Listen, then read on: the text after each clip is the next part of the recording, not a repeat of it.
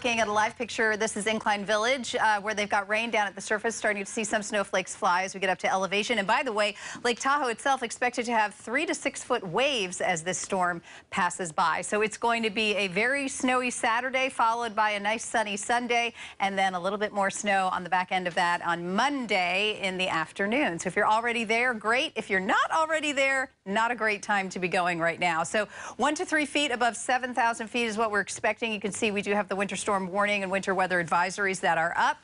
Above 8,000 feet, we could see up to 5 feet of snow, new snow. Wind, 50-mile-per-hour gusts could be happening. And if you get up to the ridges, you could take that up to almost 100 miles per hour. So it is the typical Sierra storm that's going to be rolling in. That means that you kind of need to stay put until things settle down. So here we are. You can see kind of the rain, the light rain in the bay, but there's some of that snow in the Sierra that's starting right now. And it really is just getting started. It is the beginning of it. It'll pick up as we get later into the evening.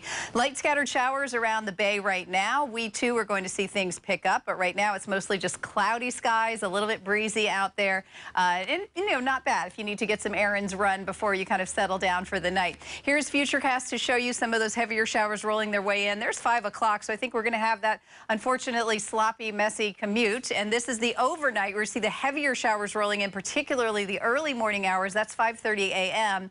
That's going to be kind of the bulk of the heaviest rain. By 10:45, we'll start to see some clearing from north to south. By the time we get into our evening, now we're looking good. That is New Year's Eve, so there's 6:30. Notice the clouds start to clear just in time for the fireworks, so hopefully we'll have a good run with that. And then a beautiful Sunday, just really clear and sunny as we get into Sunday for our first day of the year. So your New Year's Eve plans should be just fine. We're going to be clearing out, as I mentioned. I think by 6 o'clock we'll start to see, you know, no more rain in the Bay Area and start to get some of those clouds to move out as well. Temperatures in the 40s and 50s, but between now and then, we've got a lot of rain coming our way. So we're talking upwards of 1.5 inches in some spots up in the North Bay. We could see more than 2 inches of rain coming down very quickly, so just be ready for it. We are under a flood watch that goes through Saturday afternoon because some of this will take a while to kind of ramp down. And then we've got this parade of storms next week. We've got a couple more coming. The one on Monday doesn't look that strong, but the one coming Wednesday and potentially later in the week does look like it will be a bit stronger. So your break will be Saturday night through Sunday.